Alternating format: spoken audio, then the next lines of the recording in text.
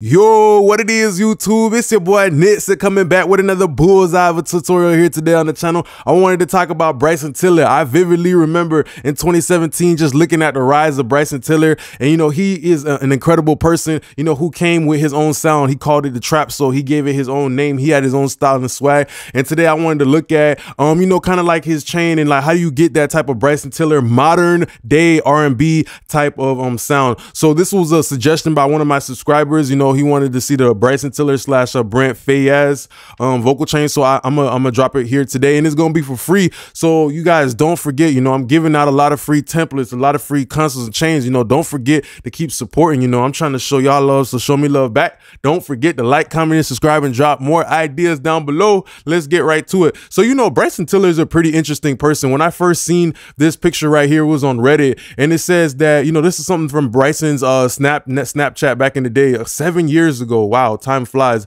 And Bryson Tiller said, any place, anytime. And this is what I like a lot. This is what I be trying to tell y'all is the mindset. You look at Bryson, he's not making no excuses. He says, put a microphone in front of me, any place, anytime. I'm ready to go. I'm ready to record. I'm ready to make some hits. And that's what I always try to talk to you guys. It's about the love for the game. Only somebody who truly loves making music could dare say something like that. Any place, anytime, put a microphone in front of me. I do not care. I'm going to drop a hit. And that's what Bryson Tiller did. So that's how he blew. It's his mindset. I always talk to you guys about that. It's not about the equipment, because Bryson could have been like, oh man, look at that little microphone, man, I ain't even trying to record, fam. I don't even feel like it, bro. I don't know. I just want to go to the real studio to record. He could have been like that, and you never know. He could have not blown. So that's what I always try to tell y'all. Any place, anytime. I love that mindset by Bryson Tiller, and that's what it's all about. Not just in making music in life, but your mindset. How do you approach stuff? Because look at how Bryson Tiller is approaching stuff. You don't got to say much. The proof is in the pudding. Any place, anytime. Look at that little old microphone, which actually this microphone is pretty interesting. It looks like a large type of condenser microphone.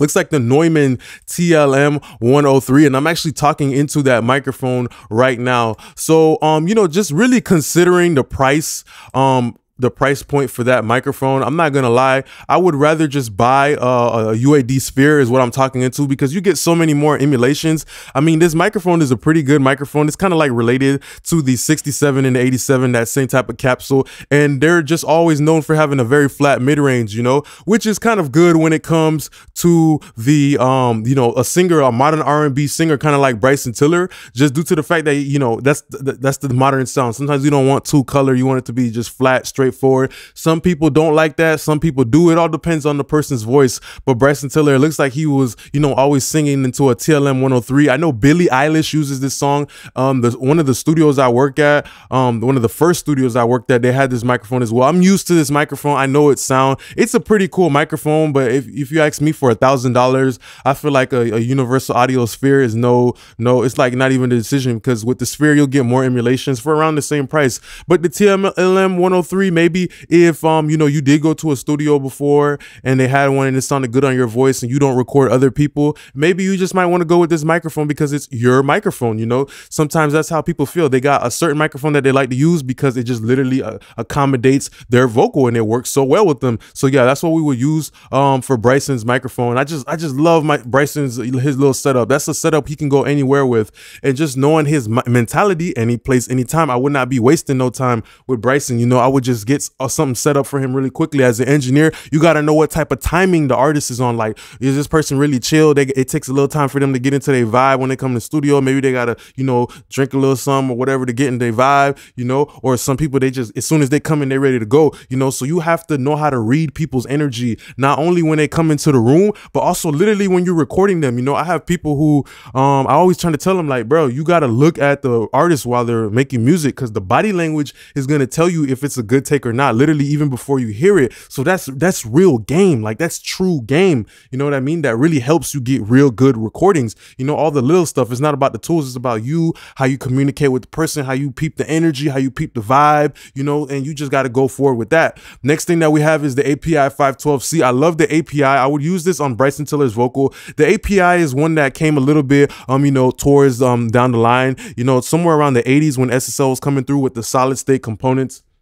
So solid state components were just a little bit better than the previous tube components that they were using, because people felt like, you know, the tubes were always they were always fighting noise, and the console did not help them. So solid state came through with the SSL, you know, consoles. Those have solid state components and API as well. They had their own type of consoles. But the thing about the API consoles as well is they did have all of those 2520 op amps, you know, like inside of the EQs and all that stuff. But I know that the API consoles did not have compression on every single channel. Most of the times you'll see them, they just have the mic pre and the EQ, which is like, you know, like the parametric EQ. So it's pretty interesting. But I know Whitney Houston used this preamp on one of my favorite albums by her. It's called You're My Baby Tonight. And I know that the engineer who recorded that, he said that he loved using this mic pre because it just sounds so mid forward. So you have somebody like Bryson Tiller who he might be singing, and some singers sing really loud and some people sing very low, you know what I mean? But I feel like for people who sing like very low, or even people who rap very low, you might want to use the API because it helps bring the mid-range forward. For sometimes, you know, I feel like for rap music, depending on the person's voice and their flow, it could become too aggressive because it's so mid-range forward and so punchy and so, you know, hitting, you know, and smacking everything around the place, you know, this preamp.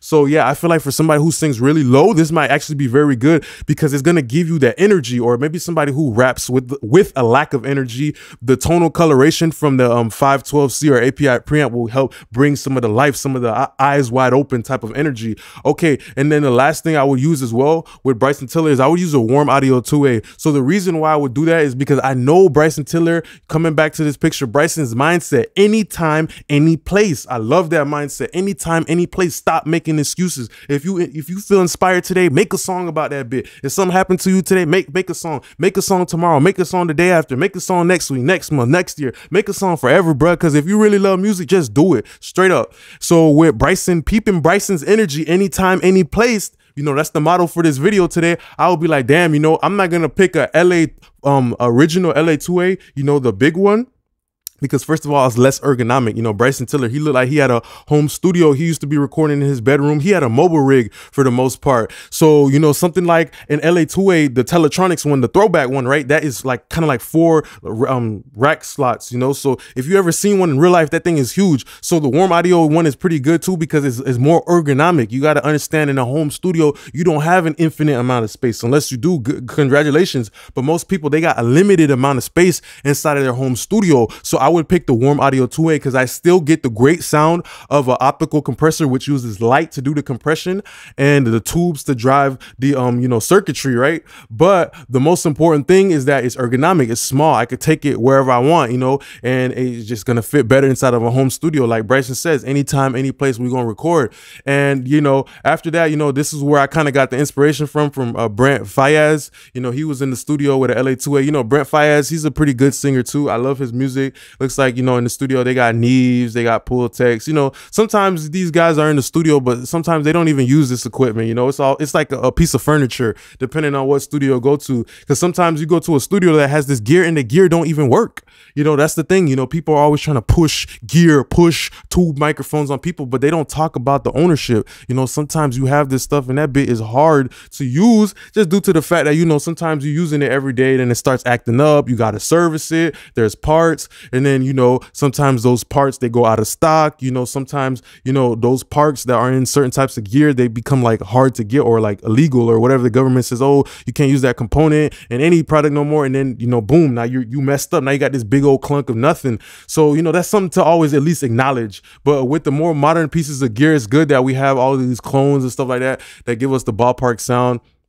And yeah, this is the change. So the API preamp, you know, I love this too. I love to even take the API preamp and put it in front of a reverb to get that Tory Lanez type of buzzing, mainstream type of reverb. Because when you push the API preamp really hard, the mic pre, it starts to do like a beautiful type of buzzing. And I would really like that as well. When you do it subtly, you won't hear it, but when you start to crank it really hard and you pull down this output, you will get like that mainstream type of, you know, buzzing reverb, which is cool because that mainstream buzzing reverb helps the listener identify it, because now the reverb has a different timbre compared to everything in the music. All right, then you see what we have here after that, you know, the little LA2A. you know, little LA2A, we'd probably do maximum 1 to 2 dB just to really control, you know, Bryson's performance. Some singers like to go up, or certain parts they got to get a little higher or a little bit lower. So that's kind of what you want to help control the dynamic range. And the very last thing I would use for Bryson is, because he calls his music trap soul, of course, I would bring in something like a Hitsville chamber to give me some of that soul. That's what I really like about Bryson as well. And that brings me back to the API, where the API has the mid-range forwardness. It will help, because, you know, sometimes they be singing over 808 like trap beats, they be singing over like rap beats, and that 808 is thumping hard. So that's why I picked the API specifically too, because it will help the vocal that the singer is singing like not get bullied by the 808. So that's something to always pay attention to, like the compression and everything like that. You do want some density when somebody's singing over like a hip hop beat. And yeah, this brings me back to trap soul, you know, so I have to understand that Bryson Tiller, he calls his music trap soul. So that's what we're going here for. We're going for mainstream modern sound, but also a little throwback analog vibe. Okay, then we have the Hitsville chamber, which models the Motown chambers and stuff like that. And you know, the one thing about this reverb too is that this reverb is very quote unquote sibilant to me, and that makes a lot of sense, because back in the day when they was sending to that reverb, you got to think about it too, they had the tape that was rolling off a lot of the highs, taking away a lot of that fidelity in the very top. So a situation like that too it makes sense why this reverb is kind of like sibilant. Like when I use it in the mixing situation, I always put a de-esser in front of it, because like the S's of this reverb, like you will really hear it. But it makes sense though, because back in the days, you know, they had the tape to warm it, you know, before it even hit the chamber. You know, they had real rooms, real spaces, and they would move the microphones around to capture the reverb. It's not like what it is right now.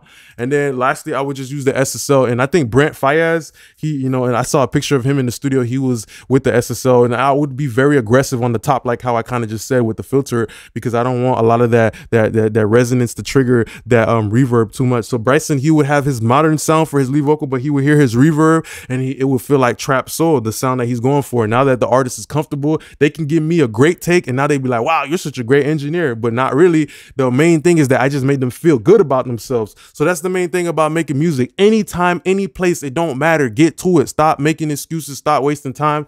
You got all the tools here to make music, even if you got to focus right or whatever. Nowadays, it's like if you go to the store, you go to Verizon, you're trying to get you a little phone or whatever, okay? Then you go to the phone all the way, I think the cheapest phone. The cheapest phone nowadays probably still got Bluetooth. You can still go on Facebook, Instagram. You can watch YouTube. It's still going to have all the stuff that you need to do the function, which is use a phone, talk to people. You feel me? The same thing is like microphones and equipment nowadays. You don't need the most expensive stuff. I mean, it will help you. You probably have a better experience. It'll probably be faster, just like how getting a new phone, a new iPhone, the newest one will be a better experience. It'll probably be faster. But at the end of the day, it's all going to do the same thing, which is the job of making music. So don't forget that today, you know, what Bryson left us with. Anytime, any place, get to it. Just do it. And then you could probably be like the next big star, kind of like how he did. You know, I respect Bryson Tiller too from a personal level, because he was just singing to take care of his daughter. You see how this man is, bro? It's character. It's character that's going to make somebody make it. Well, the man, he was doing his thing. He was rapping, singing just to take care of his daughter. Then he blew it and boof, he dipped out. Now he just taking care of his kid. Like, he not even in the spotlight. Like, you got to respect that, bro. Because some people, they would probably be like, oh yeah, you know, I'm a star now and this and that. But he's so family orientated. And that's what I always talk about. If you want to make good music, well, you got to work on your character. Because if you don't got no character, then, well, as soon as you press play, people not going to be able to get into that music. You feel me? Because there's no real genuine energy. There's no real genuine character that they could believe like, wow, this guy is really everything about he says that he is. You feel me? So I just want to say thanks a lot for being a great part of my YouTube family. Don't forget to like, comment, and subscribe. We working any place, anytime we working, you know. So you could get this free template down below. And like I said, don't forget to like, comment, and subscribe, y'all. And you know, appreciate you guys a lot, my YouTube family. Peace.